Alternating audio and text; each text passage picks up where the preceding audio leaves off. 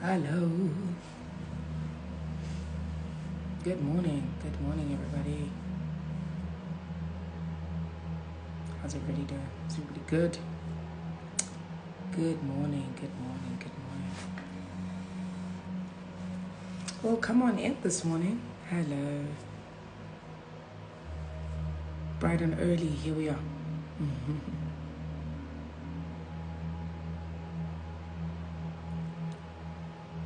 Good morning. Good morning. Good morning. Very good morning to you. I hope everybody's waking up well this morning. It's a brand new day. And we get to do it with God. So it's definitely something to be joyful about there. I want to invite you to grab your notepads, your notebooks. What's the correct term in South Africa? Is it notepads or notebooks? Doesn't even matter.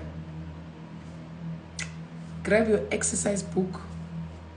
Yeah, I'm gonna stop saying notepad. Grab your exercise books. Grab your notepads. There's quite a lot of scriptural references I'm going to be giving throughout. I don't want you to be too fixated on finding it immediately, maybe because of just the pace that we're moving at, so that we can cover everything. So I do want you to write them down. So that in your own personal devotion, we say this and teach it every time. Even if you go to church on Sunday and you take notes, it's not so that your notepad can fill up and you can say at the end of the year, I've finished another notepad. No, it's so that you can go back, and go read in your own time, in your own pace, what you've written in your exercise books. I love that. I love exercise books. That we go and we exercise. You go back and you study it. In your exercise books, you've got notes. You go back to your notes. You add on to your notes. We really believe that there's nothing that the Holy Spirit will reveal to us, teach us, make us aware of, that he is not highly invested on sharing with you. So if you're on your journey to learning and to separating time for devotion, your exercise book becomes very important. So I want to encourage you that when you go to church, don't believe the hype. I've got a photo drinking. I've got a photographic memory. I can just sit there and I can hear everything. That's great for you. We wish you all the best. Write down your notes. Write your notes down. I can just hear it once and I know it. Write your notes down. Get into the habit of taking notes, making notes, and sorry.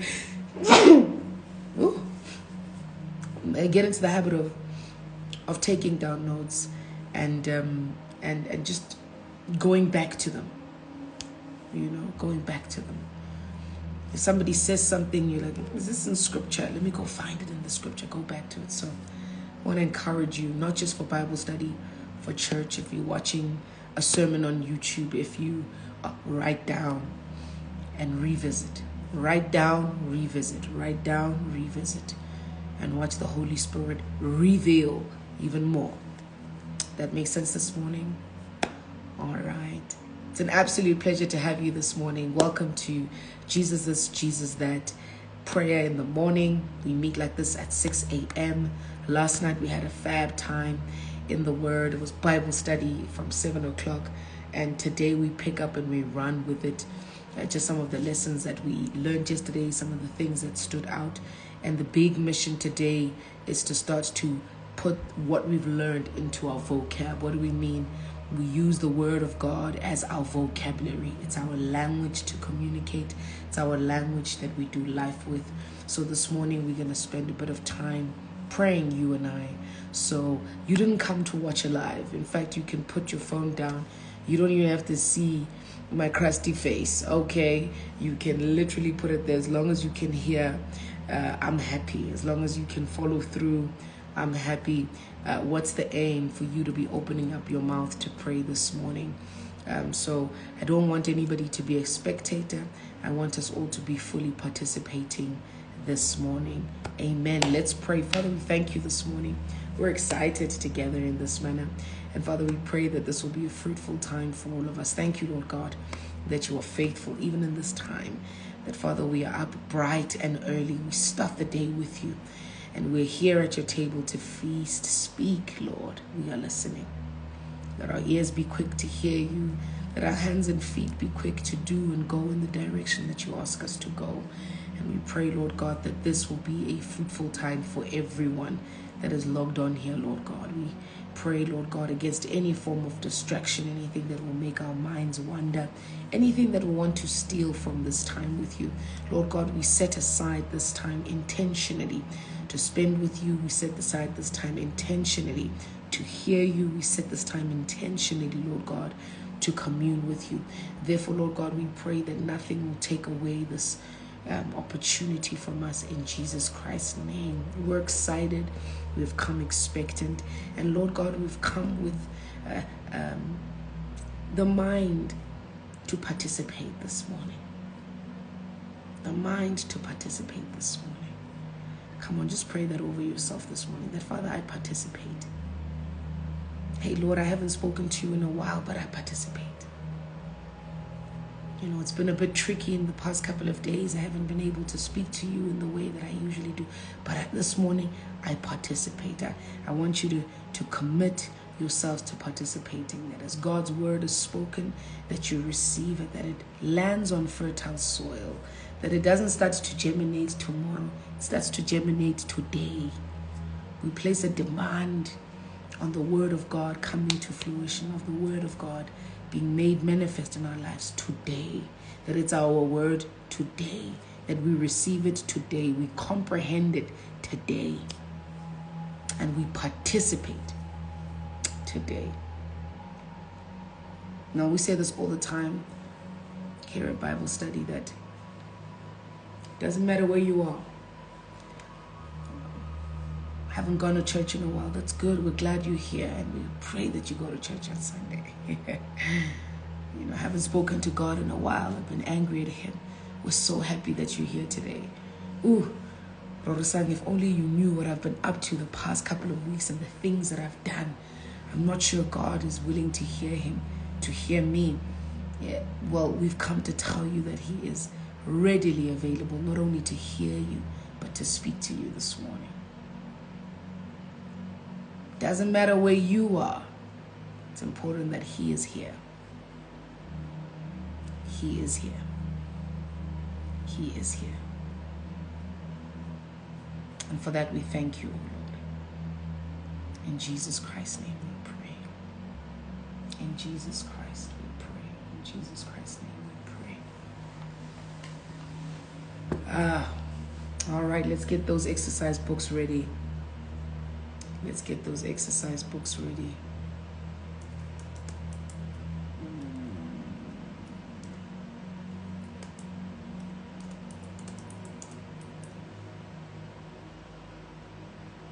Let's get those exercise books ready.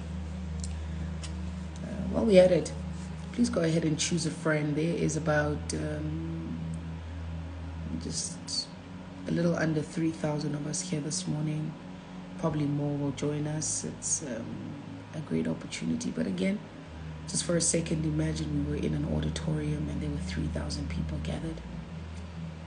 And you had the opportunity to turn around and pray with someone. We're going to do it virtually this morning. I want you to go ahead and tag a friend that's on this live. Scroll up and down, find a name that jumps at you. And I want you to pray with them. It's not so much about you tagging them. Even later, you can send them a DM. Just let them know that you're praying with them. But we're going to pray. Have you found a friend? Have you found a friend? Go ahead and find a friend this morning. Go ahead and find a friend this morning. Come on, this should excite us. This is the exciting bit where we get to exercise this God-given gift, this God-given privilege, the ability for us to stand in the gap for somebody else. The ability for us to stand in the gap for somebody else. Find a friend this morning. Find a friend this morning.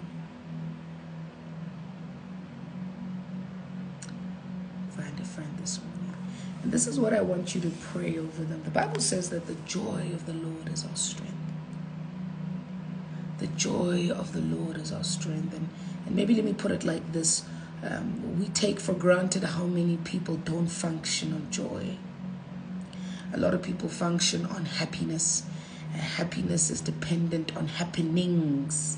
Something happened that led me to feel happiness.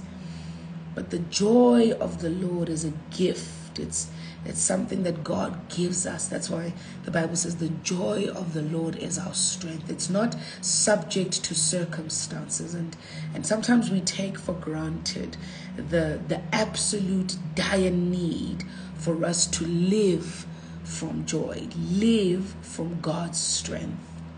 And this morning, I want us to pray over our friends. Psalms 118, verse 24. 118, verse 24. And it reads as follows: This is the day that the Lord has made. Let us rejoice and be glad in it.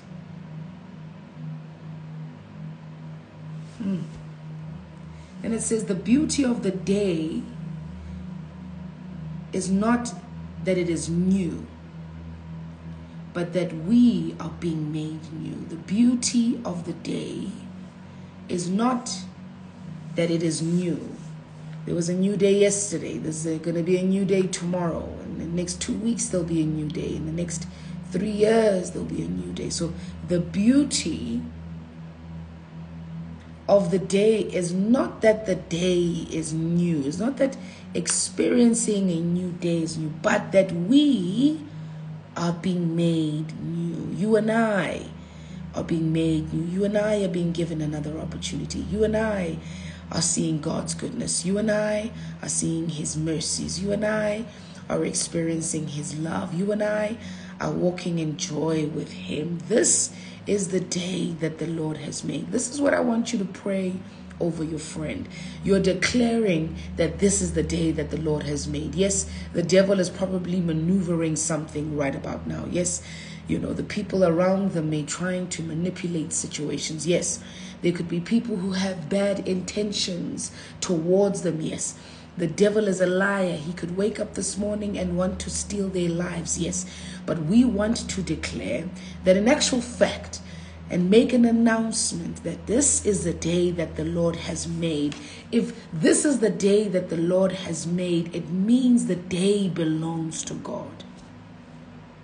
Come on, you're praying that this day belongs to God. Concerning you, this day belongs to God. Everything that has to do with this day is ordered and unctioned by God. Anything that's outside of what God has planned for you, set apart from you, it has no right to function or prevail. The day belongs to God. Then the second thing you're going to pray for them is that let them rejoice. Speak joy over them. That I declare joy over you. I declare that praises come out of your mouth. I declare that goodness and mercy follows you. Thus your mouth will never cease to give God praise. I declare that you will be glad in this day. I declare that you will find things to count as goodness and as joy and as mercy, that your eyes will not fail to see God's goodness. Therefore, His gladness will fill up your heart. This day belongs to God. Everything concerning you this day belongs to God. Come on, let's pray. Father, in the mighty name of Jesus, we come and stand in agreement this morning that this day belongs to you. Concerning my friend, come on, say their name. Concerning my friend, this day belongs to you.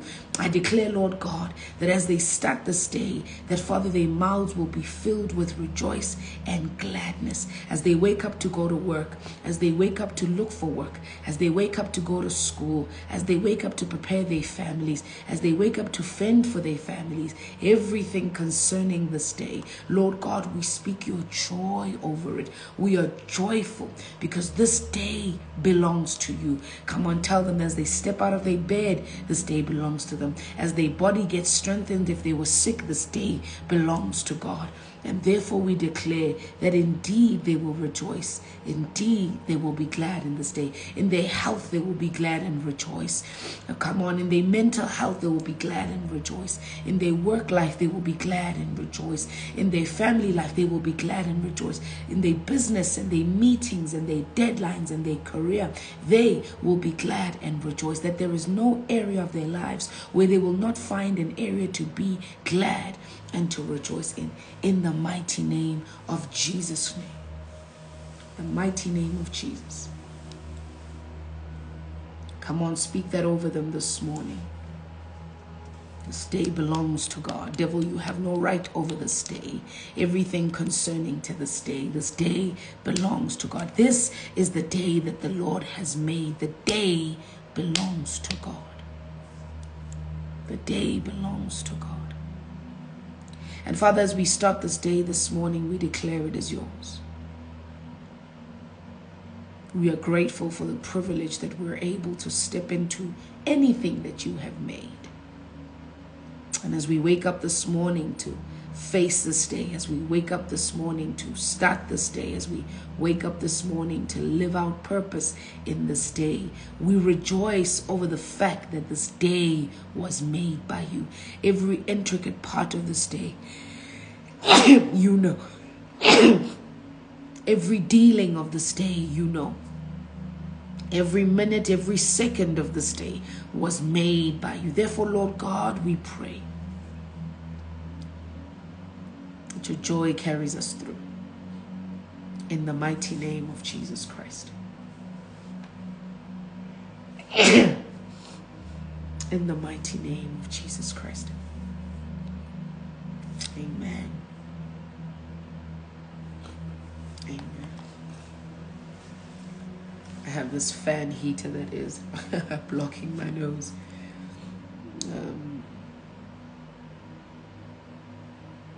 But me and her must get into agreement that we're going to make it through this life.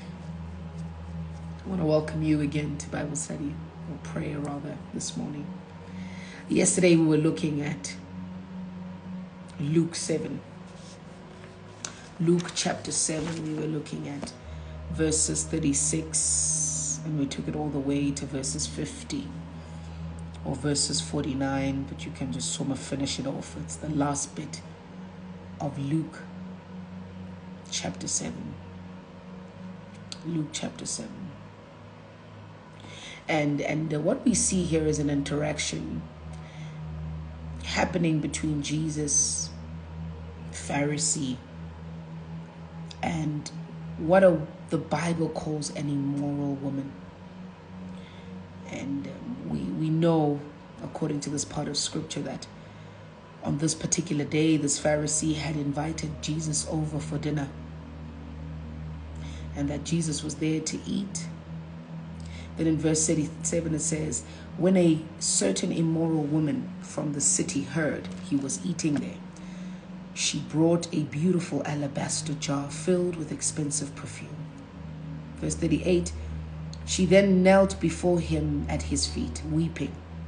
Her tears fell on his feet, and she wiped them off with her hair. She kept kissing his feet and putting perfume on them. Verse 39 says, the Pharisee saw this, and he said to himself, if this man were a prophet, he would know what kind of woman was touching him. She is a sinner. Then Jesus answers his thoughts and says, Simon, he said to the Pharisee, I have something to say to you. Go ahead, teacher, Simon replied. Then Jesus told him a story. A man had loaned money to two people, 500 pieces of silver to one and 50 pieces of silver to another. But neither of them could repay him.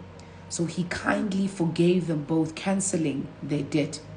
Who do you suppose loved him more after that? Who do you suppose loved the master more after that? Simon responds and says, I suppose the one whom he canceled a larger debt. Then Jesus says something profound. He says,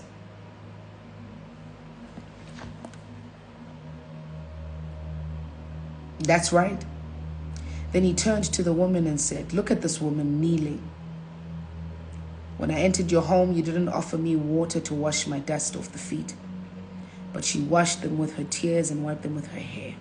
You didn't greet me with a kiss, but from the time that I was here and she came in, she's not stopped kissing my feet. You neglected the courtesy of olive oil to anoint my head, but she anointed my feet with rare perfume. I tell you this, she sins, or she has sins, or she's a sinner. She has many of these sins, but I have forgiven her. She has shown me much love, but the person who is forgiven a little shows very little love." The person who's been forgiven a little shows very little love.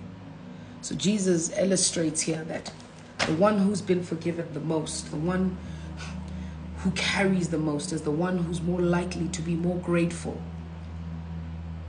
is more likely the one who would come to God and say, "Lord, thank you. How do I love you? How do I show you appreciation? How do I honor you? How do I lay at your feet?" And there's a couple of prayer points that I want us to go through this morning. And I think the greater lesson here is oftentimes we forget how much we've been forgiven, and that sometimes translates in how we interact with God, how we show love. Jesus says, the one who's been forgiven a little oftentimes gives a little love, gives a little honor, gives a little bit of disobedience, gives the bare minimum. It's the one who's been forgiven greatly who often comes and pours out their all. Because they know that they were dead. They know that without God, they are nothing. Therefore, the little bit that they have, they want to give all to him, because they understand what he has done for them. I want you to look at verse 36. So Jesus went to his house. The Bible tells us that the Pharisee had invited Jesus, and Jesus went to his home, sat down to eat. We said yesterday, when the woman walks in, Jesus wasn't there to perform miracles. Jesus wasn't there to necessarily teach. That Jesus was there as a guest who was invited to come and have dinner. But we said that when she arrives, she gets ministered to by Jesus. He's always on the clock. He's never too busy for you. I want to speak to the concept of invitation in two ways here today. And I want you to write these two scriptures down, and if you can quickly open them, I'll be glad. It's Revelations 3:20. Revelations chapter 3, verse 20. I also want you to write down Matthew 7, verse 7 and 8. So Matthew 7:7, Matthew 7, chapter 7, verse 7 and 8. Or you can just write it as Matthew 7:7. And I want us to speak about this concept of invitation.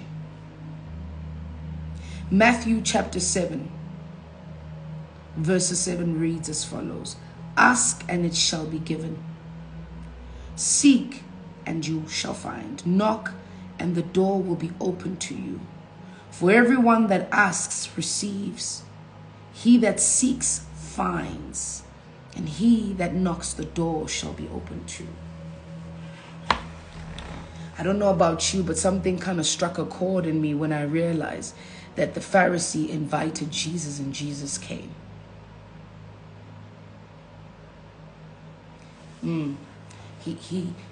He invited Jesus and Jesus came. Jesus honored the invitation. And I think most of us go through our lives and we don't invite God. Or maybe you think that your sins are too great, so he won't come.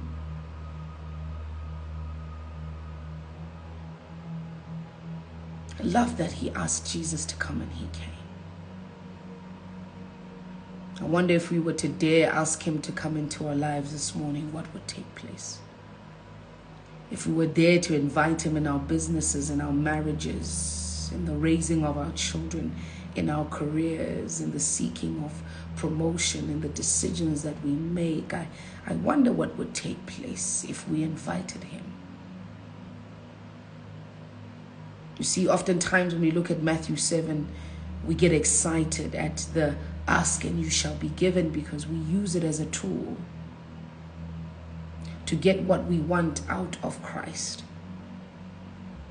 So I asked you for a promotion, therefore I shall receive it. But I love that it doesn't stop at the asking, but it speaks of seeking. It speaks of a genuine pursuit of something or someone. So I didn't come just to ask for things from you. I came to seek you out. I'm on a pursuit of you. I stand and I knock because I want to enter into your dwelling place. I want to be where you are. I want to be in your presence. If I knock at the door of your house, I'm not just doing an activity of creating a sound. I am asking for permission to dwell in your dwelling place, to be where you are, to have your attention, to sit with you, to commune with you, to be in your presence. I wonder if we were to ask and to seek and knock. I wonder if we were to bring petitions before the Lord and not just stop there, but also seek him out. Seek ye first the kingdom of God, and the rest shall be added unto you. I wonder if there is a seeking, a desire in our hearts to know him more, to want him more, to desire for him more, to pursue him. I seek you out. I wonder if there's a desire to knock at the door, to be where he is. It's Revelations 3:20, and Jesus says to us, I am here. He makes it clear where his location is. He is not hiding away from us. He's not dicking and diving and playing hide and seek. No, he says, I am here. And he says, I stand at the door and I knock. I stand at the door and I knock. I wonder if we would open the door this morning. Oh, I dare you to pray this morning that more than your hand, it's your heart I seek. More than the things you can do for me, it's your presence I seek. The woman comes in uninvited and she falls at his feet. She is desperately in need of proximity. She is desperately in need of access. Oh, she is in desperate need of being where he is. She doesn't open up her mouth to ask for anything. She simply comes to his feet, cries out her heart, and pours perfume on his feet, worships him.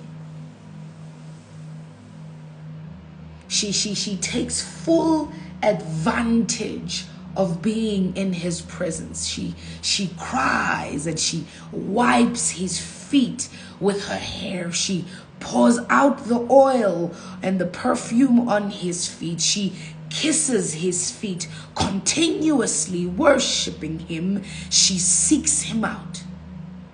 The Bible says when she heard that he was there, she goes over, she seeks him out. And when she arrives, she doesn't just stand there to look at him. She comes by his feet. I dare you to pray this morning that, Lord, not only do I ask, but I want to seek you out. I want to pursue you. I want to knock at the door of your presence, and I want to come in and dwell. Can we pray that this morning? Come, let's pray. Ooh, dear Heavenly Father, come on. I remember, we're not here to watch, we're here to pray. We're not here to watch, we're here to pray. We're not here to watch, we're here to pray. We're not here to watch, we're here to pray.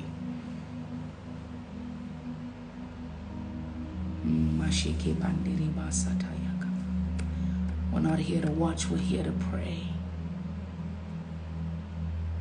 Come on, I want you to pray it over your life that, Father, I seek you out.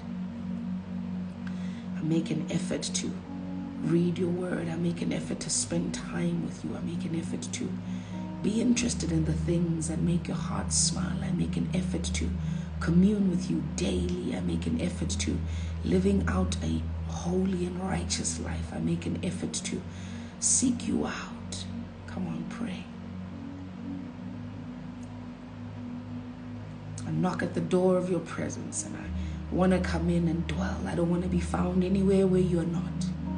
Wherever you are is where I want to be. Come on. I want your spirit man this morning to acknowledge Revelations 3:20.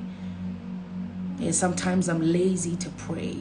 Sometimes I'm lazy to read his word. Sometimes I'm disobedient. Sometimes I go with what the flesh wants. Come, remind your spirit man that greater is he that is in me than he that's in the world. And he that is in me says, I am here. And I stand at the door and I knock. And come on, I want you to boldly declare that, Father, I open up that door. I walk in boldly to your throne. I throw myself by your feet. I want to dwell in your presence.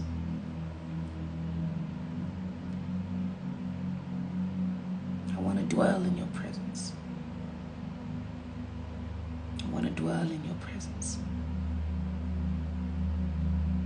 There's a song we love to sing. Your presence is heaven to me. Wherever you are is where I want to be. Wherever you are is where I want to be. Come on, I want you to pray this morning. That, Father, I seek your kingdom first. I seek you out. Everything that has to do with you is my priority. Where you are is where I want to be.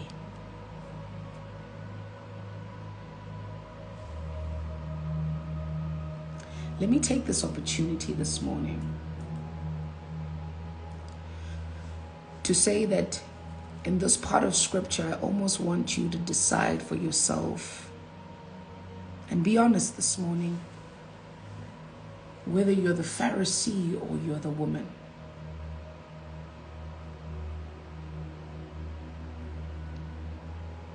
The reason why it's important for us to look at this word is that whether you're the Pharisee or the woman, we both need to know the message in this part of scripture. Write this down if you're taking notes. You, the sinner, needs to know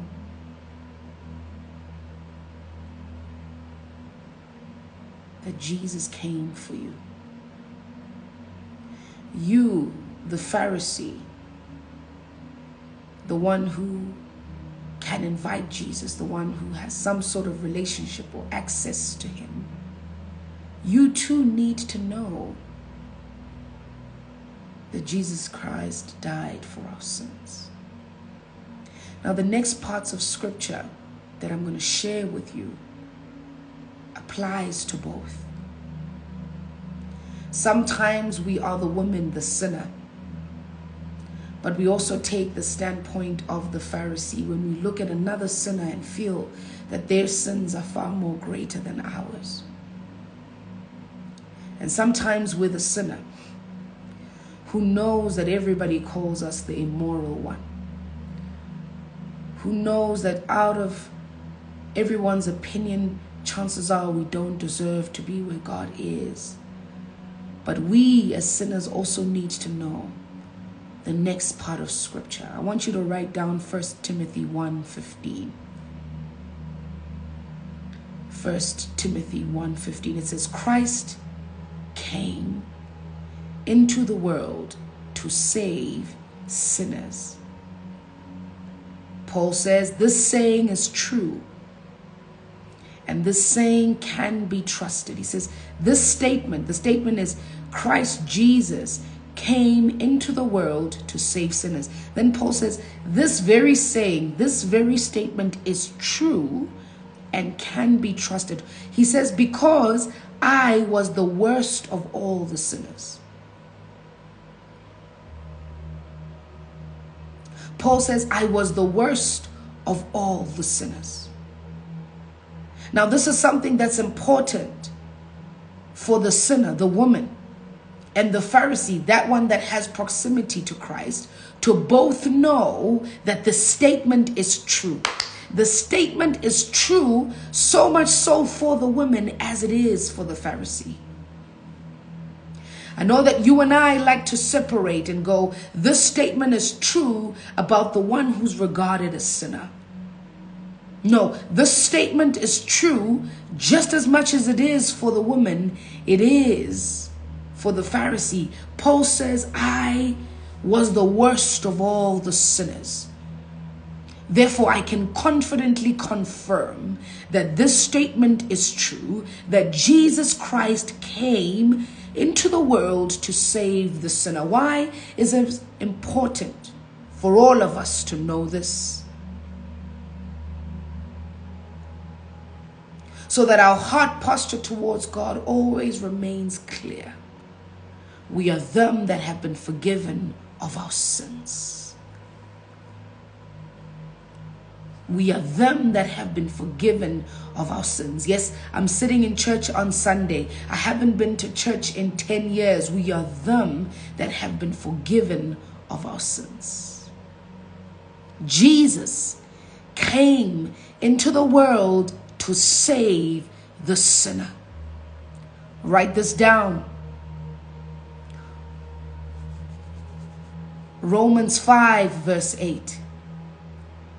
But God shows his love for us in that while we were yet sinners, Christ died for us on the cross.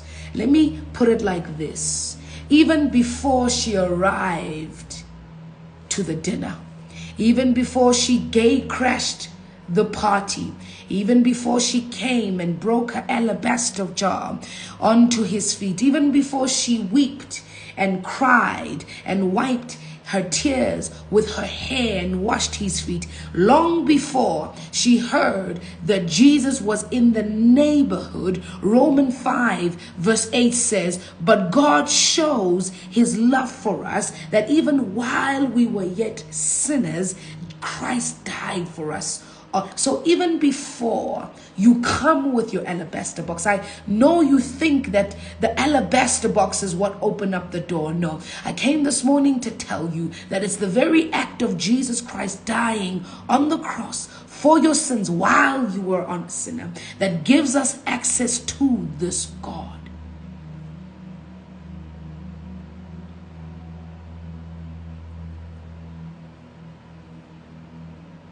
While we were sinners, I'm speaking to people who feel they've done way too much for God to love them.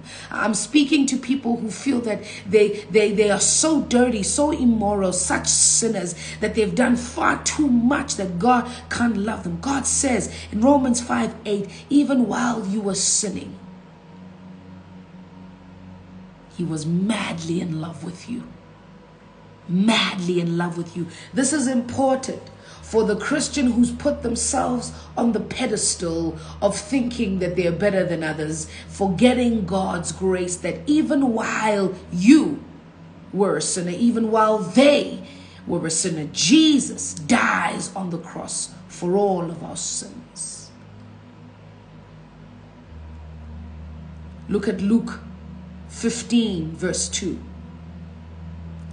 Look at Luke 15 verse 2. The Bible says, and the Pharisees and the scribes grumbled amongst themselves, saying, this man receives sinners and eats with them.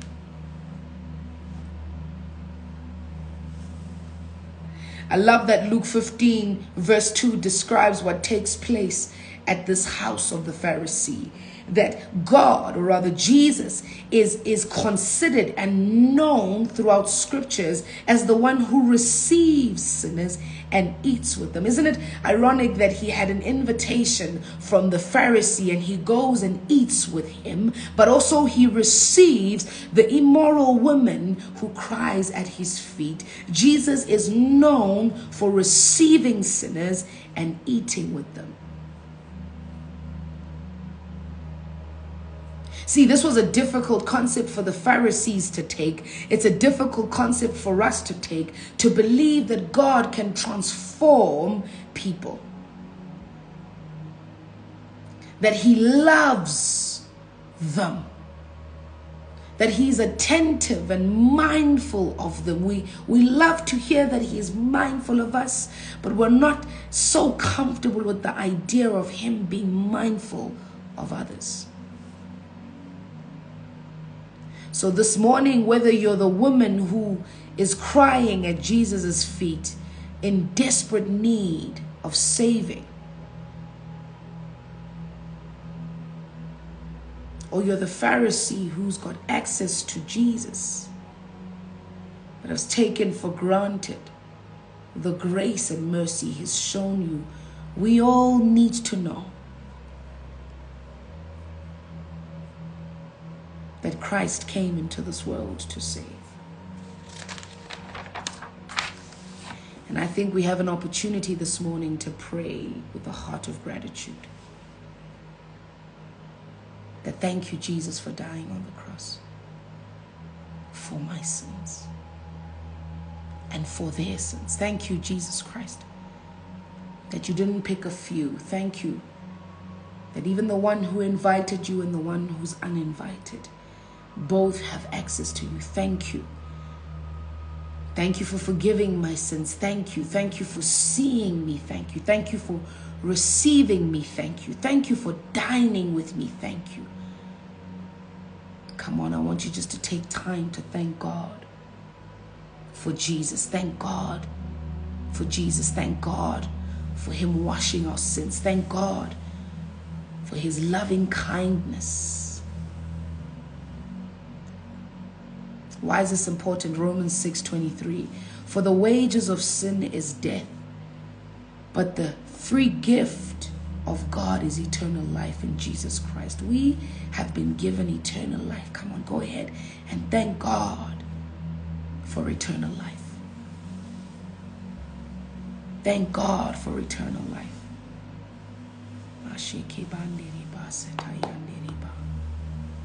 Thank God for eternal life.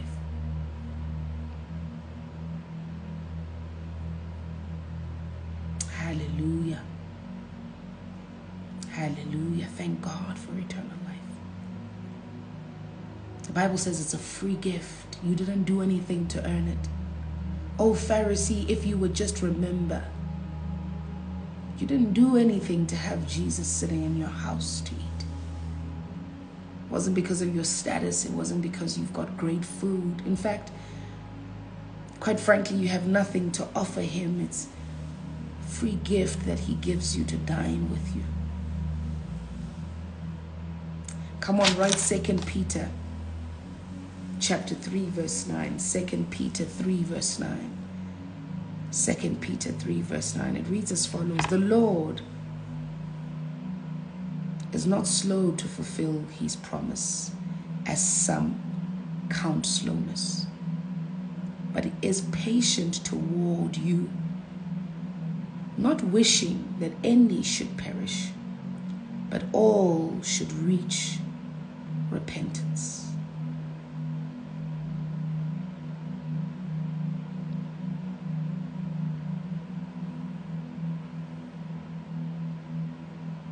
Both the Pharisee and the woman, Jesus is patient with.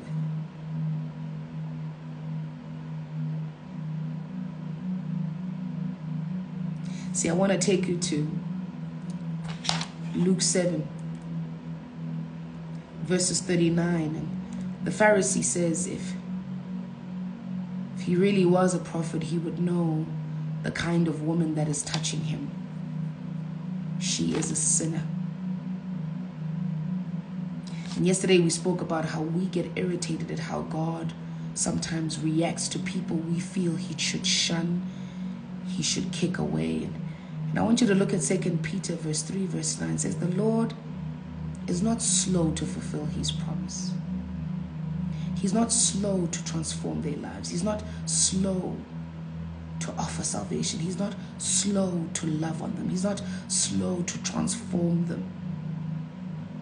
but that the Lord is patient toward you, like the Lord is patient towards the woman, like the Lord is patient towards your estranged father, like the Lord is patient towards the one who did you wrong. He is kind and he is loving and he is merciful. See, the way God is responding, or Jesus is responding to the both of them. Both need his love. Both need his presence. Both, Jesus is mindful that he doesn't want either of them to perish. He doesn't want the Pharisee to perish. He doesn't want the immoral woman to perish. His intention is that both would come to a place of repentance, that both would receive his forgiving kindness, that both would realize his love for them. I want you to look at John, 1 John 1, verse 9. If we confess our sins, that God is faithful. See, if we confess our sins, God is faithful. God is faithful to the Pharisee just as much as he is faithful to the woman. If we confess our sins, he is faithful and just to forgive us of our sins and cleanse us from all unrighteousness. This applies to everyone. This applies to the person who did you wrong, unfortunately. I know it's not an easy thing to hear. This applies to the person you don't quite like. This applies to the person who betrayed you. This applies to the person you don't want to ever see again. This applies to the person you are harboring unforgiveness to. See, this grace is afforded to all of us.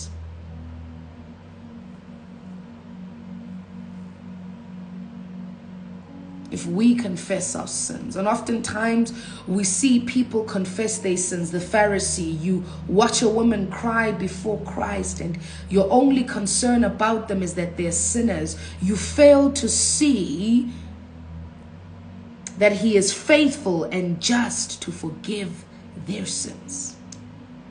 It's no wonder Jesus says, Simon, do you see this woman? Look at this woman. Look at her again. I know you just see a sinner, but I see one who comes with a repentant heart. I see one who comes with a repentant heart. Why? Because he is faithful and just to forgive. This message this morning is for one who considers themselves one who has proximity to God, and one who may feel this morning that they are the woman in question.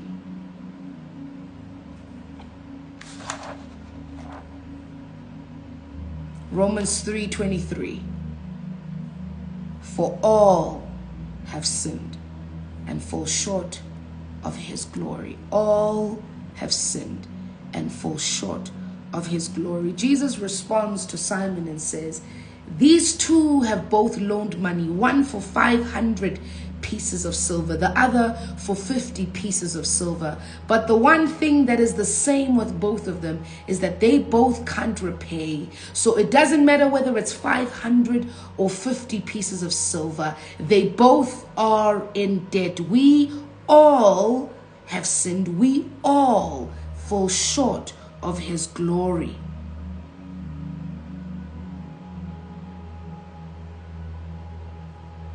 If he was a prophet, he would know that the woman touching him is a sinner. If he was a prophet, he would know that the one who's invited him is a sinner. We all fall short of his glory. Yet while we were still sinners, Christ died for us. That person you have no regard for, Jesus died for. That person you don't wish well for, Jesus died for.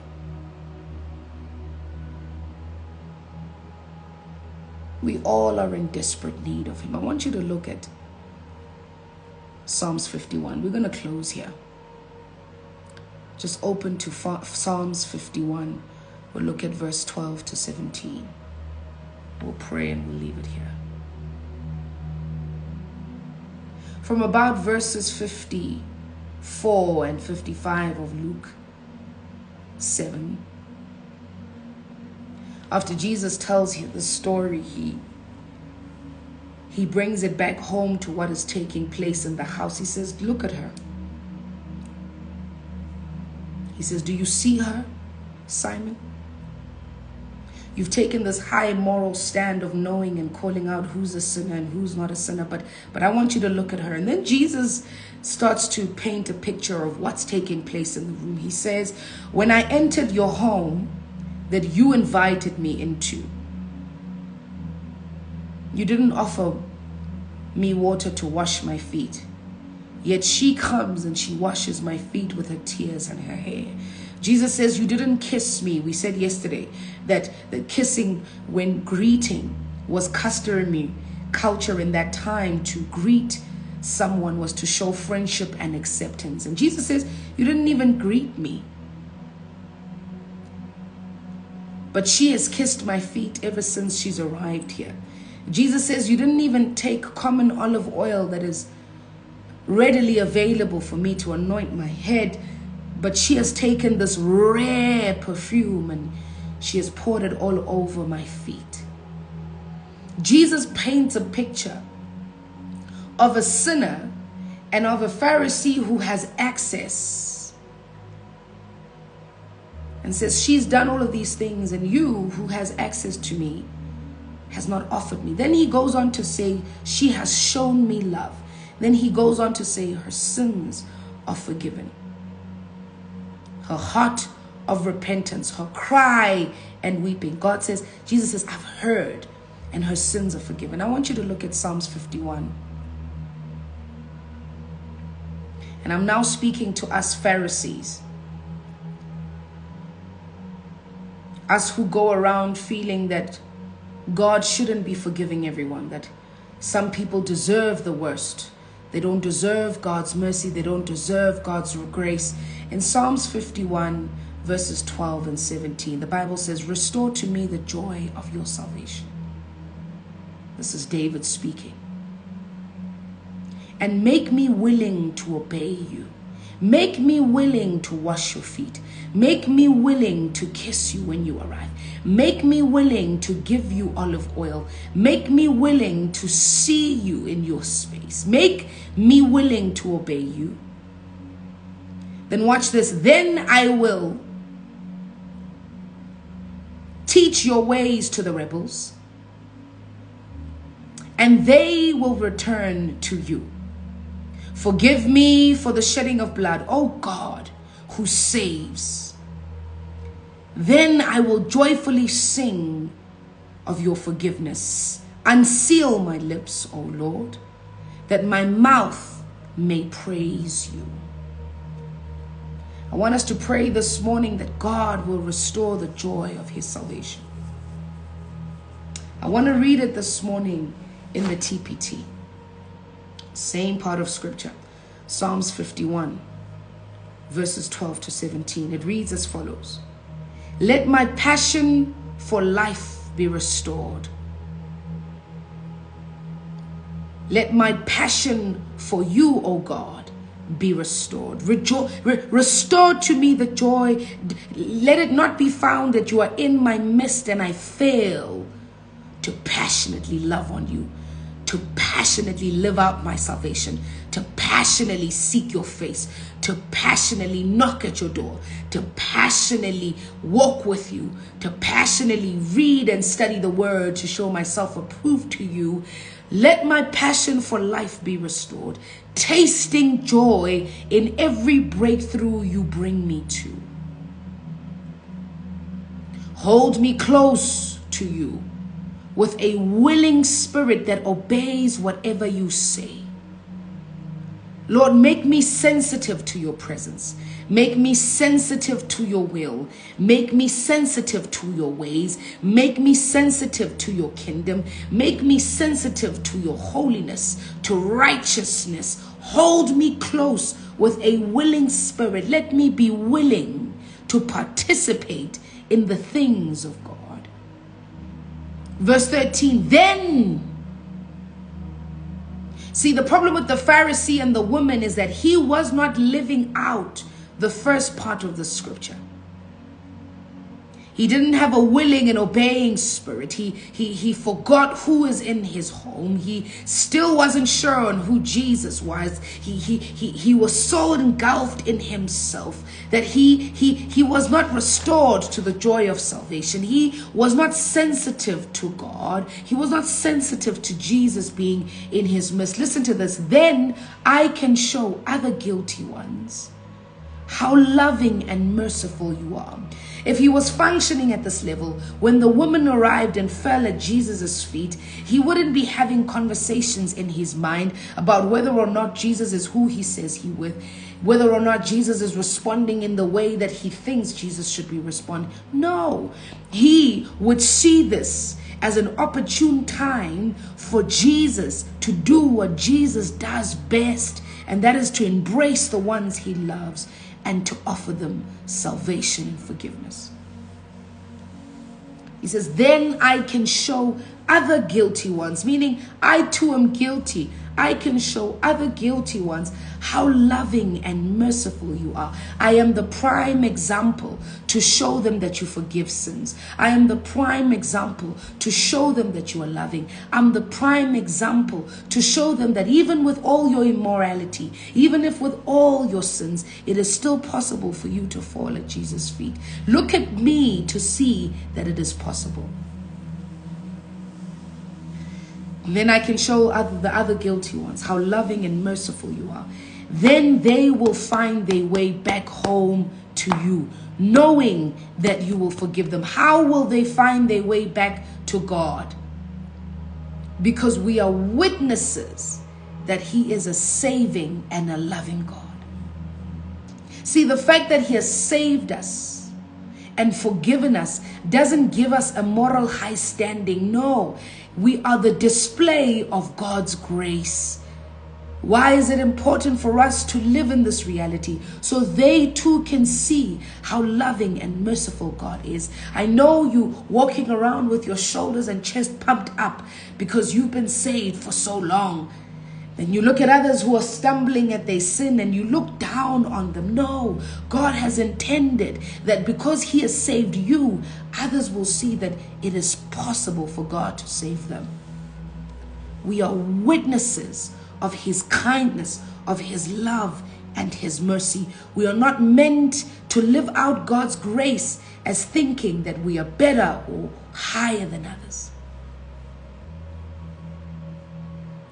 Then he says in verse 14, oh God, my saving God. Don't forget that God saved you. Deliver me fully from every sin. Don't forget that even though you've got proximity to God, that by nature we are sinful. Never stop having a repentant heart. Never stop having a heart that seeks after his will. Never stop having a heart that seeks after righteousness. Never stop having a heart that is quick to acknowledge unholiness in and around your life. He says, deliver me from every sin. Then my heart will once again be thrilled to sing the passionate songs of joy and deliverance. Don't stop singing the songs of joy and deliverance. Oh God, you are good. Oh God, you are kind. Oh God, you are merciful. How you saved me. How you gave me life. You've given me eternal life. How you've loved on me. How you've showered me with your presence. Don't stop singing the songs of joy and repentance. Then he says, oh Lord, unlock my heart. Let my heart not forget your mercies. Let my heart not forget the benefits. Let my heart not forget your forgiveness, your kindness. Unlock my lips. Let my mouth never stop or cease to give you praise, to give you honor. Let my lips never get tired of kissing your feet. and I will overcome with my joyous praise. For the source of your pleasure is not in my performance. O Pharisee, the pleasure is not from the performance, but it says, or the sacrifice that I might offer you. Then it says in verse 17, the fountain of your pleasure is found in the sacrifice of my shattered heart before you. The fountain of your pleasure is found in the sacrifice of my shattered alabaster box by your feet, by the weeping and the wiping of the tears with my hair. It's the brokenness of repentance.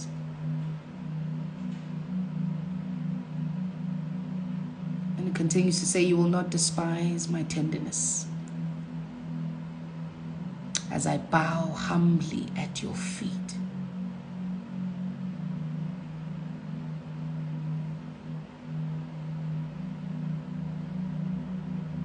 Come on, it's a prayer of repentance this morning.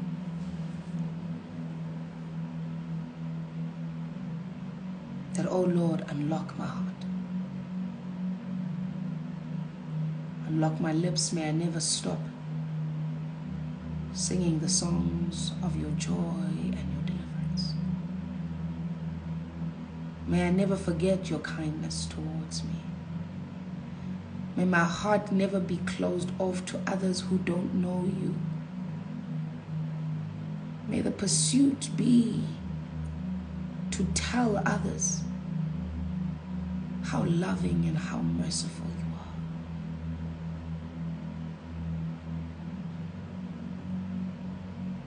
You saved me. You delivered me. Oh, you loved me. You forgave me. You embraced me. You received me. You gave me eternal life. I'm grateful.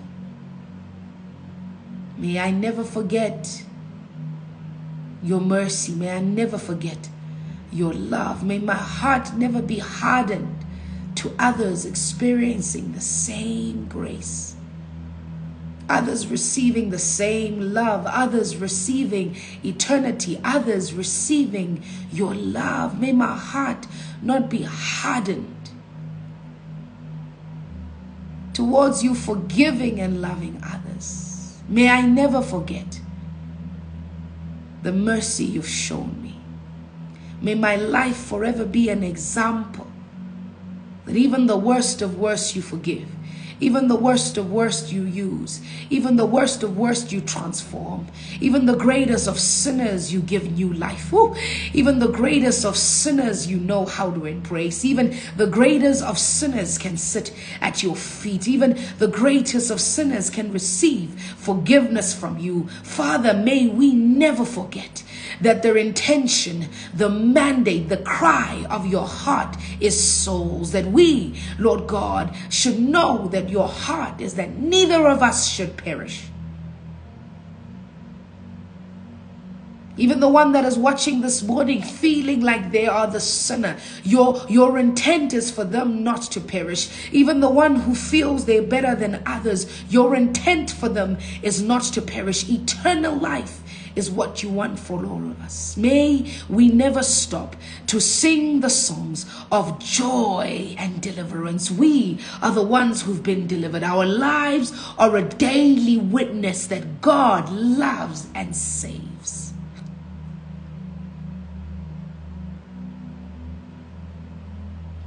He loves and saves. Woo! The forgotten ones, he loves and saves. The neglected ones, he loves and saves. The rejected ones, he loves and saves. The sinners, he loves and saves. The ones with a past, he loves and saves. May we never stop to sing the songs of joy and deliverance. David says, so that I will show the guilty ones how loving and merciful you are. May we never stop to declare his goodness, his kindness, his mercy towards us. Woo!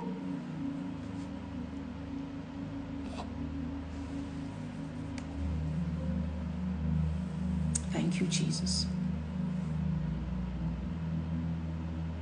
We're out of time. Father, we prayed this morning. And we thank you for your saving grace. We thank you that you came into this world to save us. We thank you that you love us that much. We pray this morning, Lord God, that our hearts will turn towards you. That we never forget how you saved us. How you daily show us mercy, how you daily show us grace.